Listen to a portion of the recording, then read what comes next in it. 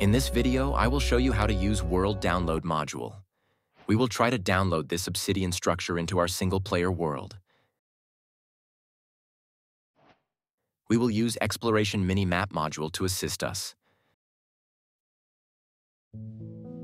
First, I will create new single-player world. Or you can use existing. We will call it Download. I make it super flat just for demonstration purposes.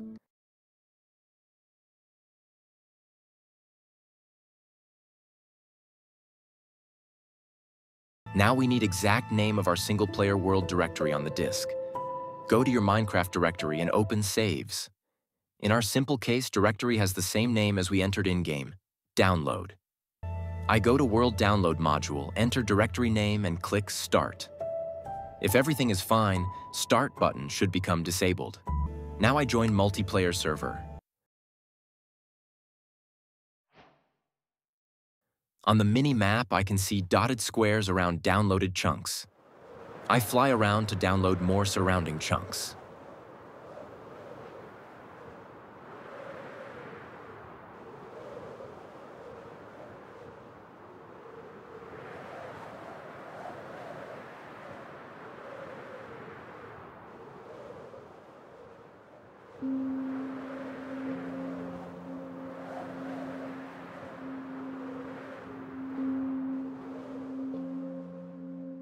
That should be enough.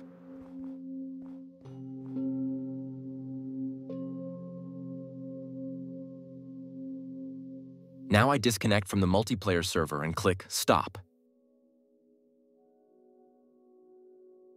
Clicking Stop is important, as it releases file locks and finishes changes in single-player world files.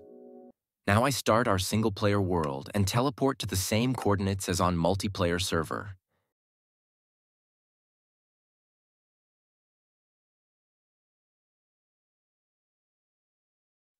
As you can see, all chunks here have been copied from multiplayer server.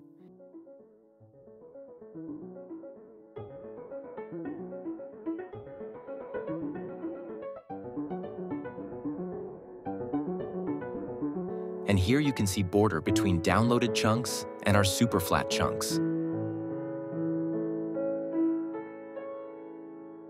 Now I show you more complex example. We will copy chunks from custom dimension into our single-player world. First, I will add this line to status overlay script to see what is current dimension.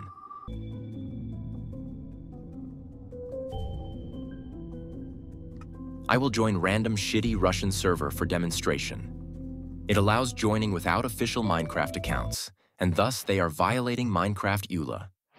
So it should be okay for me to not follow their rules. As you can see in the top left corner, we are in Minecraft Overworld dimension right now. After joining specific server, we are in the custom Minecraft spawn dimension. Chunks have been downloaded. Let's see what we get in our single-player world. I am teleporting to 0 coordinates.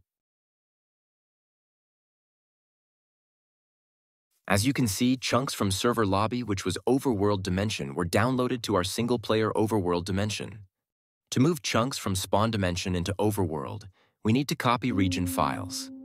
Minecraft stores chunks for other dimensions under Dimensions directory. We can see here Minecraft spawn and 4 region files.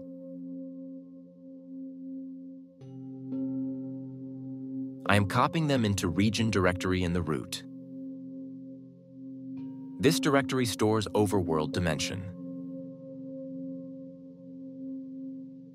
Let's see what we get.